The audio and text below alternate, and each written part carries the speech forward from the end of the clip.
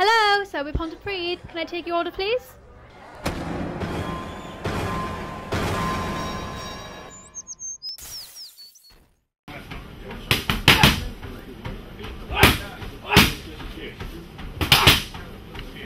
Lee, how did you first become involved in the sport of boxing?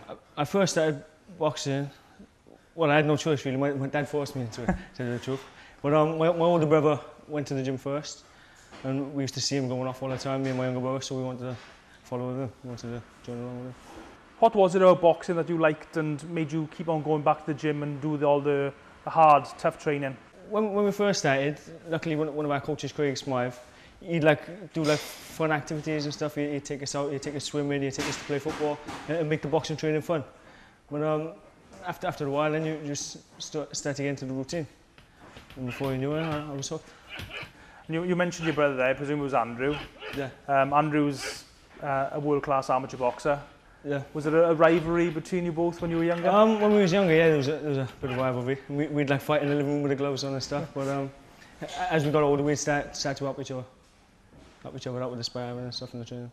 And what did you achieve as an amateur boxer? I wasn't the greatest of amateur boxers, but I won the Welsh title every year I entered it, from the age of 10 until I turned professional, which was about 23, I think. I didn't really box in the major tournaments, like my younger brother did. So.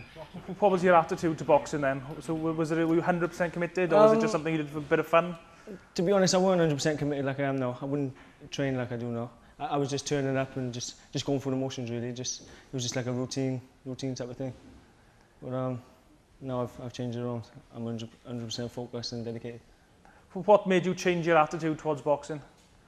Well, I got to a point in my life where it was either make or break, and it was around about the same time my older brother died, and it was either do something then or no. And I decided boxing was for me, and I put 100% into it.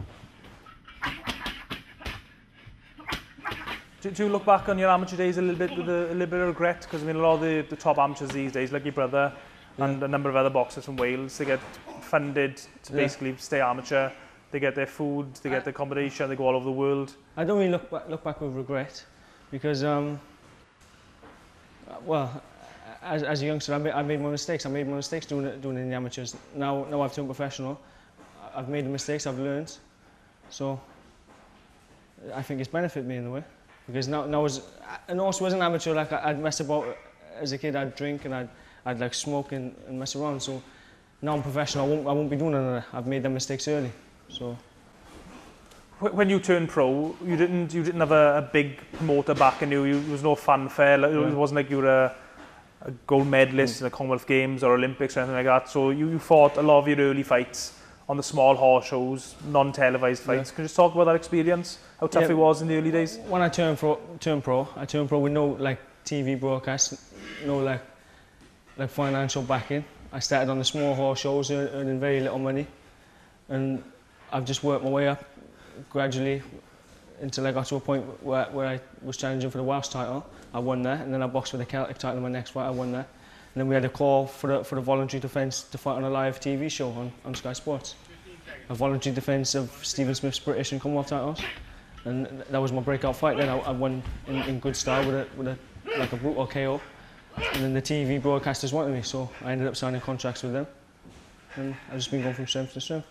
Yeah, in that fight with Stephen Smith, people forget it now, but you were actually a massive underdog going into that fight. I think I was 7-1 to win. I was a massive underdog.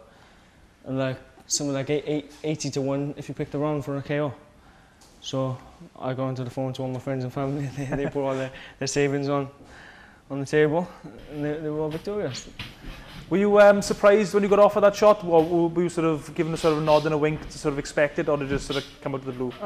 It sort of come out of the blue. And obviously with Chris Saniga, he was my manager, and he also trains me as well as Tony Borg. He sort of like built up my record where I didn't have no KOs like early on. I was fighting Journey when he was telling me to just get the rounds in, learn my trade, and don't like lay your punches, go full force. So then obviously I had a padded record, and they were all wins, but it looked like I couldn't punch hard.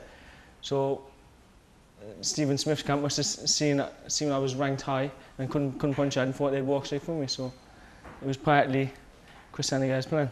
But yeah. I didn't see it coming myself, but I'm sure he was planning all that for me.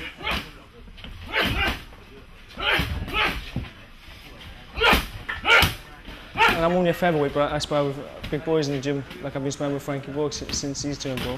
He's a big, strong middleweight, and like I get in with a 9-stone man, and it's just like fighting a little boy. You mentioned your manager there, Chris Sanigai, based in Bristol.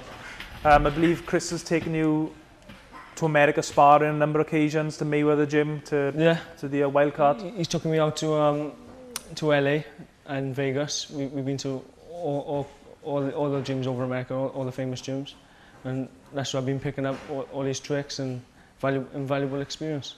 Could you just tell us some of the guys you've been sparring with over there? What was the biggest name? I'm no big names, but they're all like at a high quality. I think last time I was in LA, the best fighter was Ronnie Rios. He was a top prospect. But it's just a different level out there, different quality of fighting. Did you find that in America there's a lot more sparring, especially for the smaller guys like yourself? That's it here. We have like boxing clubs, we have one trainer and like a group of boys that come to the club. In America they got the boxing gyms and like different trainers bring their boys there and like just work out in the gym, and there's always guaranteed sparring. Like you can go into the gym one day and you don't know who's going to turn up. And like we're in say like Floyd Mayweather's gym and like you got like 50 Cent walking around and there's like famous rappers, famous boxers just walking around as well. It's like a different world. Was Floyd Mayweather in the gym when you were there? Yeah, I think 3 times we've been there, and he's been training for fights. So we got to see him spar and work with like Roger Mayweather on the pads and stuff. Was it inspiring being around the guy who was rated by most as number 1 in the world? It was also intimidating. I didn't really want to like make eye contact with him. He's like walking around the gym, like shouting out stuff, and it was a bit intimidating. Yeah. And there's like guys like talking and like he's swinging his hands about, his coat flies up, and there's like a gun poking out of his pants. So. Man. Crazy. Did you and Floyd speak at all when you were out there? Yeah, Cornelius Edwards, he was a WBC champion. He sort of like runs the Mayweather gym. And of course my manager Chris Sanigai, he's like really friendly with him. They were sparring partners back when they were both back when they were both pros. So he introduced us. He like shook my hand, we had a photo, he signed some gloves. When you just watch TV, Mayweather seems very brash, very arrogant, very cocky. Is that what he's like in real life? I think there's 2 sides to him, because when he was training for the fight, I've been there like a few times. When he's training for the fight, he's like he is on the TV. He's like outspoken, talking, trash talking, and just like strutting around. But then when he weren't training for the fight, he came into the gym. He seemed like a different person. All nice, come over, shook all our hands, and he was like a different character. Since you won the British title against Stephen Smith, you won a string of victories against some big names, a lot of sort of names people would recognise if you follow sort of boxing. And in that time, you've sort of improved a lot, especially in your sort of defence. Can you just talk about that? Was that something you were working on? Because you were criticised a little bit, that you were quite easy to hit at times? Yeah, I get criticised by the TV broadcasters and the commentators all the time, but you just got to take the good with the bad. Like this next fight, EVGENY GRADOVICH, he's a great fighter. I'll beat him and make it look easy. And then they'll be making out he's a bad fighter. It just comes with the sport. But I have been working on my defence. Like when we're out in America, we obviously like watching Floyd Mayweather train, and he's like the master of it. So we try and pick up little things. But now I've got my defence down to a T, and I'm not getting caught. They're making up my opponents ain't very good fighters. So I can't really win. Is that something that bothers you, or do you just sort of take with a pinch of salt? It do a bit, but you know, it just comes with the sport. You always get criticised. I think it was on your last fight, you were sort of being criticised for perhaps lack of world-class power, and then you knocked the guy out. That's it. And again, I'm boxing to orders, like Chris Sanigai and Tony. They're not telling me to go out and blast them out. I'm like trying to mould myself into like a finished article, and then when I get my opportunity, like my next fight, I can put it all together. The hard hitting, the classiness of the movement and the speed, and put it all into one, and hopefully we can watch out now. You mentioned there Chris Sanigai, your manager. He's an ex-pro, very experienced. Tony Borg, your trainer, an ex-pro, again, very experienced. How important is it to have in your corner guys like that who you can sort of trust? Well, you can't beat it, can you? I got like Chris Sanigai. He's one of the most experienced guys in British boxing, and like he works with me on like the technical side of the sport, like little moves here and there. And like Tony, he's one of the best coaches well, he's probably the best coach in the country, and he's like one of the top trainers, hands-on, like with the pads and stuff.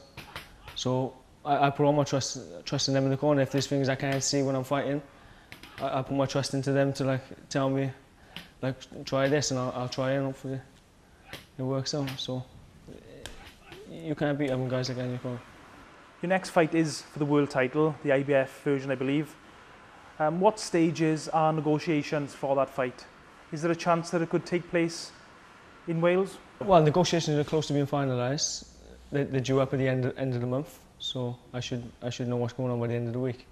If they can come to an agreement, my manager and GRADOVICH's manager, then the fight will go to purse bids, where like both promoters are putting up a blind bid, and the winner who puts in the most amount of money gets to hold the show.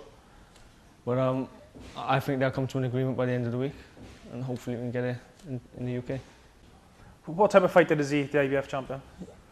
He's similar to my last few opponents. Like all my opponents have been a gradual step up, and now he's the final test. He's a come forward, strong fighter. He got an excellent amateur record. I think he's only lost about 15 fights out of about 130. And yeah, he's really, really tough, comes forward. But I think he'll struggle with my movement and speed. Started off on those small hall shows with earning very little money, no TV coverage. Now you're on the cusp of a world title. Sort of, is it hard to keep your feet on the ground? No, I see it easier for me to keep my feet on the ground. My family and like the team I train with, we're all down, grounded people, down to earth people. But again, I still haven't stepped back and had a look and look back on what I've achieved. Yeah, I've just been going with the flow. When I do, I'll probably burst out in tears. So I'm just gonna carry on, just keep focused, keep training, hopefully win. And then once I've retired, then I'll look back on my career with joy and happiness.